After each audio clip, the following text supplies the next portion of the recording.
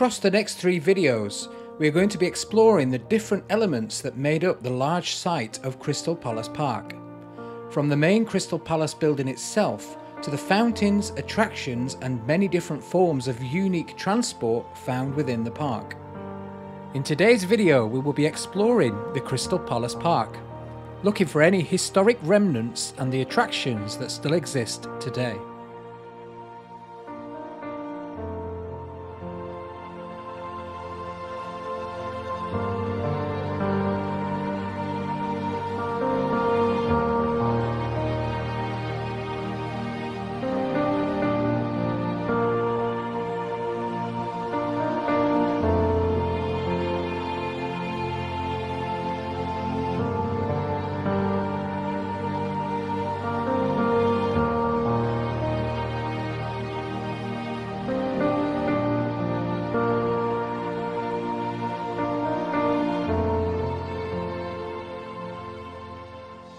Starting at the bottom west side of the park, let's look at the original Dinosaur Park that is still popular today.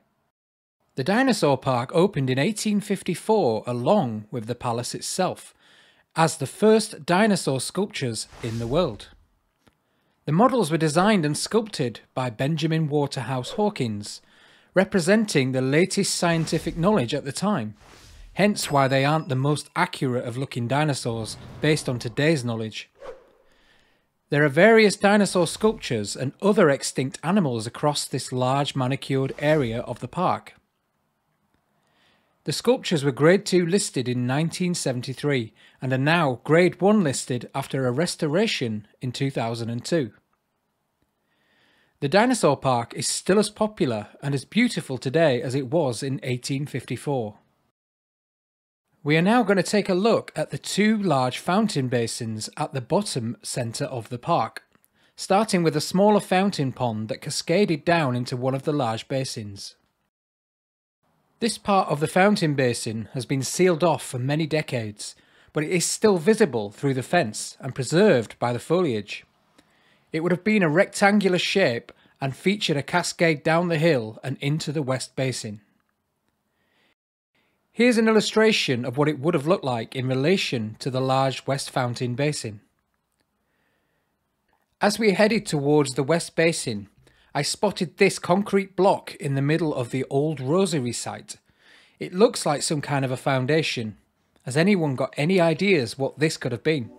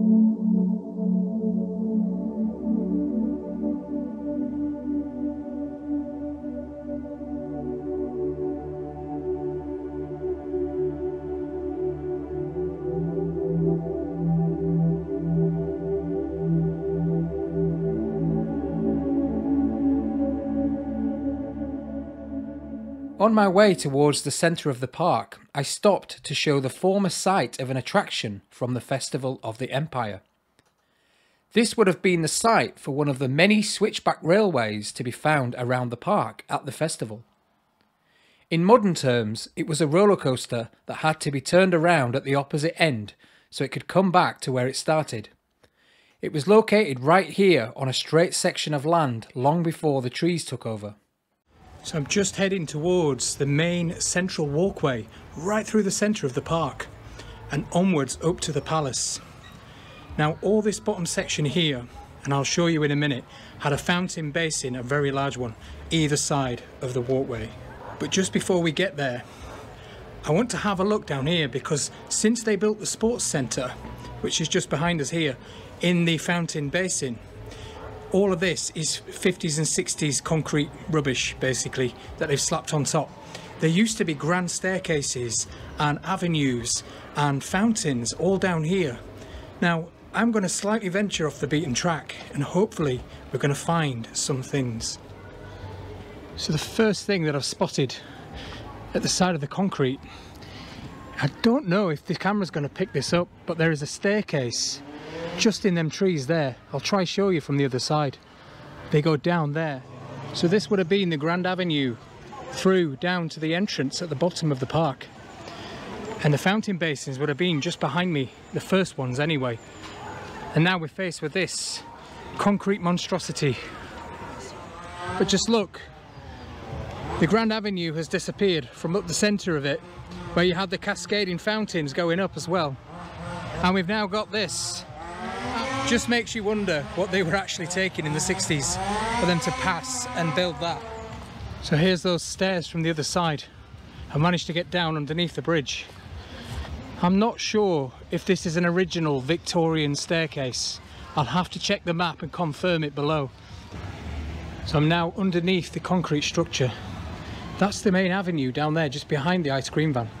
You would have had a grand staircase heading up here. And then on this level here, you would have gone straight forward. And again, there would have been another grand staircase in front, making its way up the hill towards the palace, which would have been right at the top of the site up there. But as you can see, we've got this concrete walkway now, but right in here, again, would have been the fountain basins. I would have been stood inside the basins now. So you had one on the left here, which is now a sports stadium, and then you had the one on the right over here, which is now the sports centre. Now I was hoping to find some remains down here of the original path going through, or even the stairs or anything like that, but there's absolutely nothing.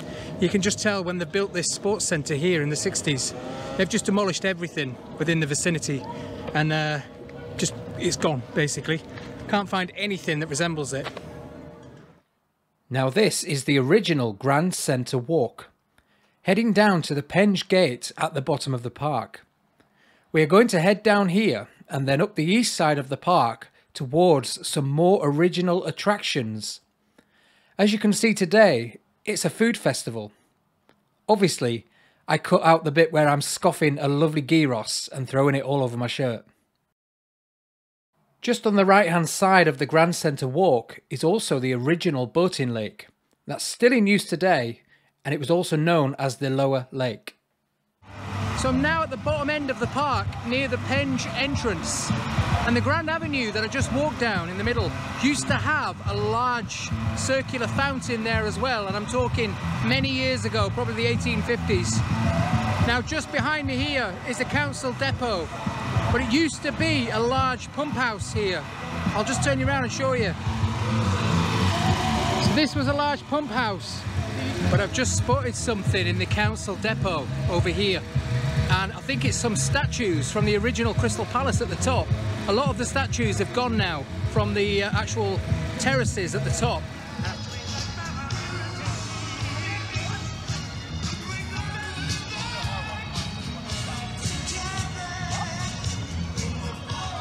So this is the main bottom right section of Crystal Palace Park. Very busy today because of the weather. But you can see Crystal Palace Park, you know what's going on. He knows. You can see how busy it is today because the sun's out. But all behind me here used to be a large cricket pitch and a cricket pavilion. There's also a small holding pond or lake down here as well to hold water, ready to be pumped back up to the top of the hill.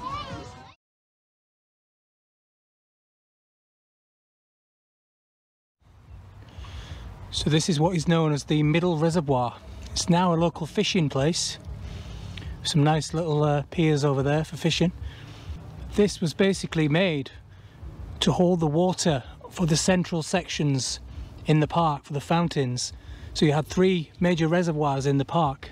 One being the main lake down at the bottom of the park. Then you had this one, which was the middle one. And then you had the large reservoir right at the top near the palace. And then you had the water towers up there as well. That was for the pressure. So you had three reservoirs coming through the park. Now the bottom one, I showed you the lower engine house down there, or the pumping house. There was another pumping house just up here, which is now gone as well. And just here's the location for the old pumping house, right next to the stage. Now you can just see a brick building in there, but it's only a tiny part of one, but it's definitely a Victorian building. It's just literally the size of a lift shaft now. So what I'm coming up to now is a modern art installation, which is actually a live music stage just around here, but it has fallen into disrepair. Now believe it or not, but that's actually water in front of the stage. It looks like concrete from here. I just point you around. It's covered in algae, so it looks like a surface, but it's actually water.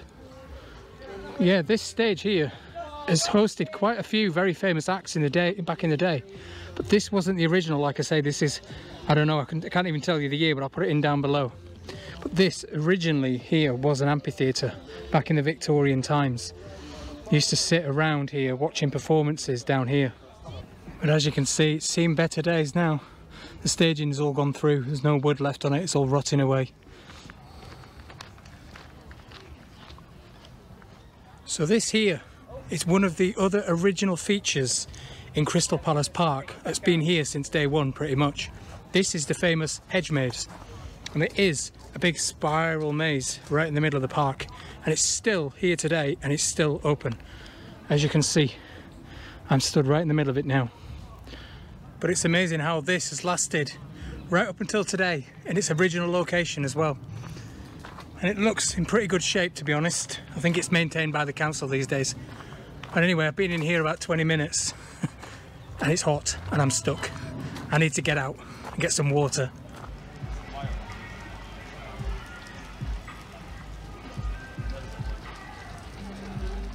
So I'm now stood right in the centre of the park, on the central avenue that would have gone down the middle.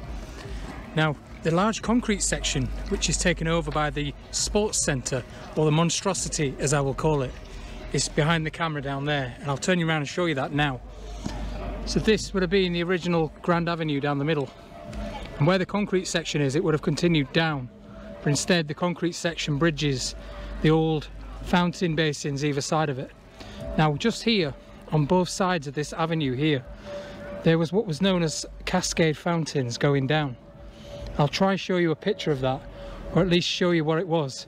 There was one on this side and also one on this side, but this curious thing about the one on this side is there is now tennis courts built on where the site of the old Cascade fountain was. You can see the tennis courts heading down the hill there, one after the other, just like the fountains would have done back in the day. This would have all been water cascading down at the side of this avenue here. Now I've no idea what this is supposed to be. Is it some 60s idea of a sculpture? I'm not sure. Now also on this central avenue, just a bit further up towards the palace, there was another large fountain basin. This was a huge central fountain, circular, with a massive fountain in the middle. And I'm glad to see it's been kept, or not. Look what's replaced it today. An ice cream van and a car park. Not very imaginative, I must say. It's such a shame that all that disappeared. It was huge. So when I was saying earlier on about the fountain basins along this lower level here, have all been filled in. There's one that looks like a fountain basin, but I'm not sure if it actually is. There's a fence in a circular fashion with some what looks like water plants, and it looks like water in there, but I can't, it's quite deep, but I can't see the actual water itself, but it must be at the bottom. But it's in a circular fashion, so this to me looks like a fountain from above anyway, or the basin. It could have been built on the exact spot where the basin was. So I think, if I remember rightly, you had 4 of these all along this bottom section here with massive jet fountains going up as well.